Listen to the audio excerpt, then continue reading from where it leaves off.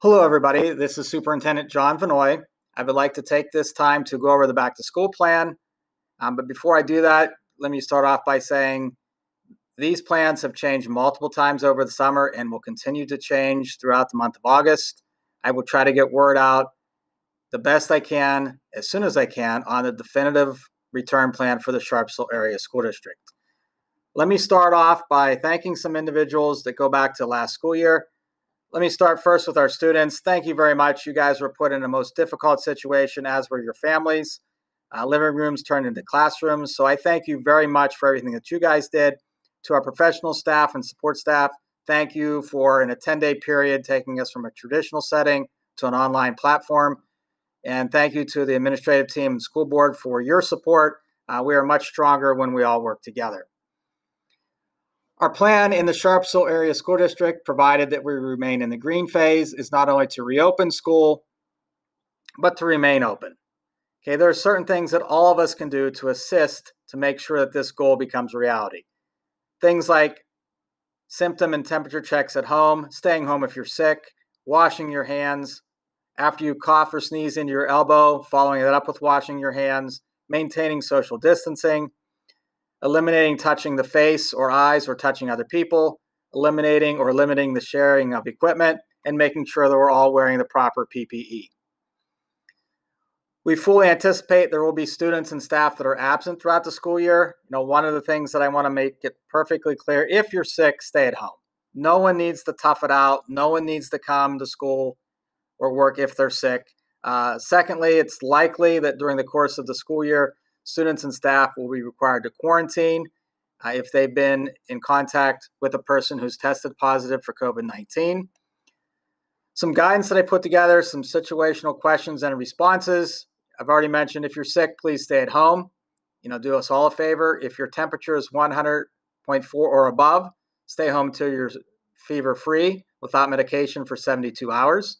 If you have multiple symptoms and suspect that you may have direct primary exposure to a person who's COVID positive, follow Pennsylvania Department of Health guidelines. If you were told by the Pennsylvania Department of Health that you've been contact traced as being exposed, here again, follow the guidelines. If you return from a COVID-19 hotspot as defined by the Pennsylvania Department of Health, the recommendation and suggestion is that you quarantine for 14 days or have a negative test after being home for 72 hours. If you are within close proximity to someone who was in close proximity to another person who tested positive for COVID-19, you should limit your unnecessary travel, take your temperature daily, and monitor yourself for symptoms. When can you return to school or work after a confirmed case? Follow the Pennsylvania Department of Health guidance and advice. Where can I get tested for COVID-19? Go to any Pennsylvania Department of Health approved testing center. The Sharpsville Area School District will follow Governor Wolf and the Department of Health's order on the wearing of masks. Any staff or student above the age of 2 will be required to wear a mask throughout the school day. Anyone with a medical condition that would prevent them from wearing a mask or face covering must provide medical documentation to the school district prior to September 3rd. Anyone with continual non-compliance of the mask rule will face disciplinary action.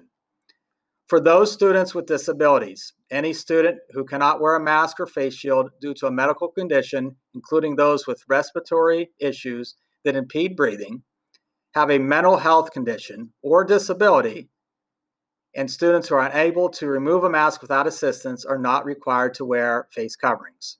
Individuals who are communicating or seeking to communicate with someone who is hearing impaired or has another disability where the ability to see the mouth is essential to communication are not required to wear a mask. However, individuals should consider another type of face covering, such as a plastic face shield. We will do our very best to follow the guidelines of the 6-foot social distancing recommendation. When can you take your mask off? First scenario, eating or drinking when you're spaced out at least 6 feet. We will try our very best in our cafeterias to social distance students. That being said, 6 feet presents a problem for any school setting, not just here at Sharpsville, but any other school district. We may not always be within the 6-foot rule. It may be 5 feet we will do it to the greatest extent possible. Number 2, you can remove your mask if you're seated at a desk or assigned a work area where you're spaced at least 6 feet from other individuals. And third, engage in an activity where you're 6 feet apart. Based on conditions, we will operate on a green, yellow, red format. In the green scenario, it's a full return to start the school year.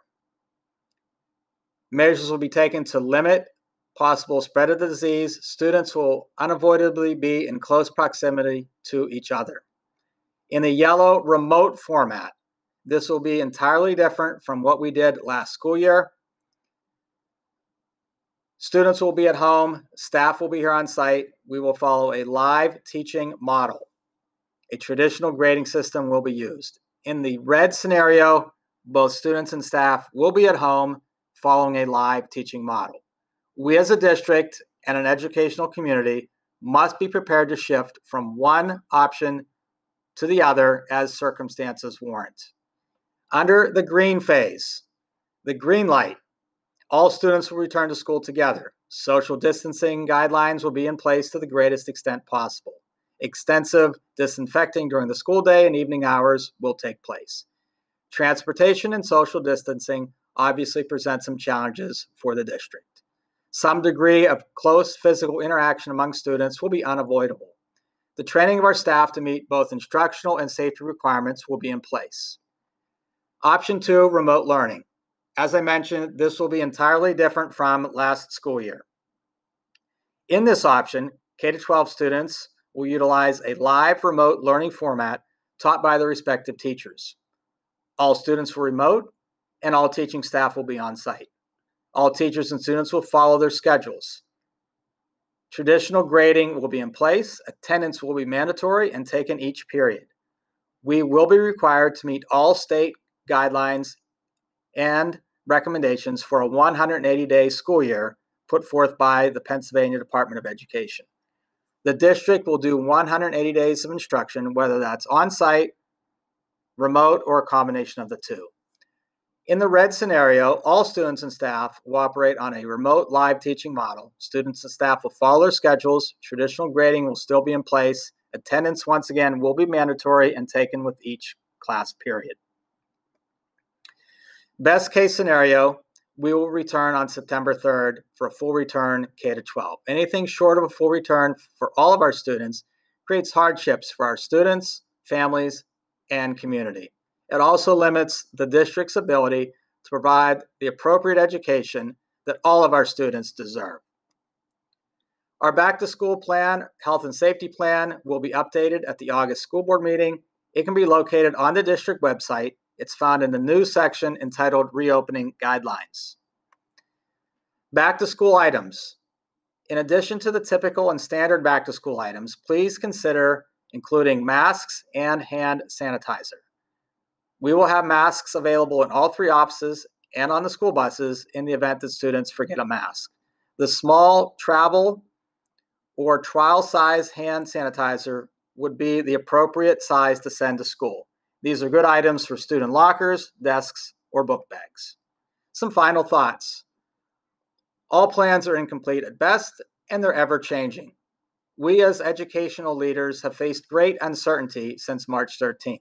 There's been no playbook for the challenges that we have all collectively faced. I will be sending home electronically an 8-question survey that will greatly assist us in putting together the final preparations for the return to school plan. I'm asking you for 100% cooperation in completing this survey. The results will be due by this Friday, August 7th. Anything short of a full return, we will likely face undesirable trade-offs. Some things the district has done to step up cleaning and sanitation in preparation for the upcoming school year. Water stations will soon replace the traditional water fountains. Touchless water faucets and touchless hand dryers will be installed in all restrooms throughout campus.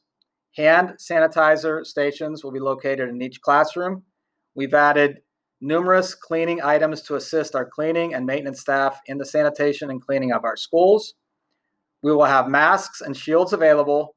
Plexiglass will be installed in the office areas, around cash registers in the cafeteria and in the serving lines in our kitchens. We will also have signage throughout all 3 buildings. I thank you for your support. I will get information out to you as the situation warrants. Please check the school district app, Facebook page, or website for future updates. Until then, take care. I thank you and look forward to the first day of school on September 3rd.